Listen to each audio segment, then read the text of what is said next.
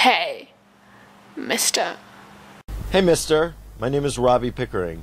I'm about to show you motherfuckers a puppet show about my movie, Natural Selection, which I wrote and directed.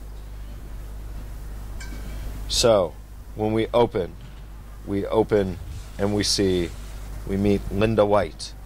Hi, I'm Linda White. She lives in Texas. She's very lonely. She's been married to the same man for 25 years, right?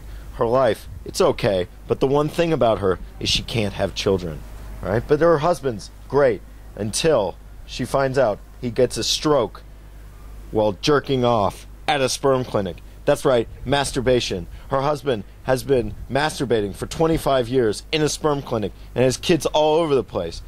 Linda feels sad. Oh, I'm so sad. The sperm has created a son for her husband. Her husband is about to die, so she promises him she will find him. His name is Raymond Mansfield. So, Linda, who is from Texas, sets out across the United States to find his son. And she finds Raymond finally in Florida, a state called Florida.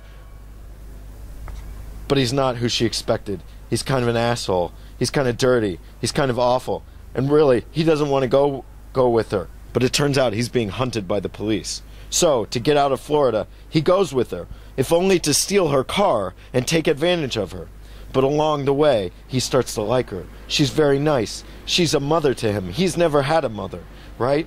And together, they get in fights. They love each other. I love you, Raymond. And they get back to Texas finally.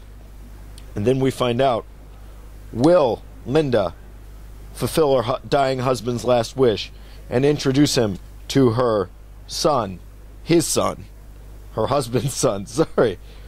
Will Raymond escape the police that are after him? Will Linda turn out happy in the end? Will we see more sperm? No, the answer is no. We will not see any sperm, nor jerking off, except in the first part of the movie. But at the end, maybe Linda, Raymond finally find happiness. It's a really funny movie, and you can find out by watching it. Natural Selection, the movie. Facebook.com, Natural Selection, the movie, or naturalselectionthemovie.com. Goodbye, mister.